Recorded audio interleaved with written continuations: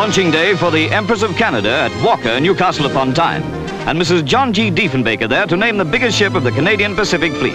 In fact, a tremendous day for everybody concerned. And in less than 12 months, those props will be driving her Liverpool-Montreal in 6.5 days.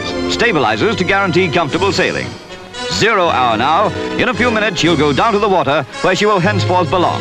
And who better for the launching than the wife of the Canadian Prime Minister, Mrs Diefenbaker. Note, by the way, the Empress has the now fashionable bulbous bow to reduce pitching.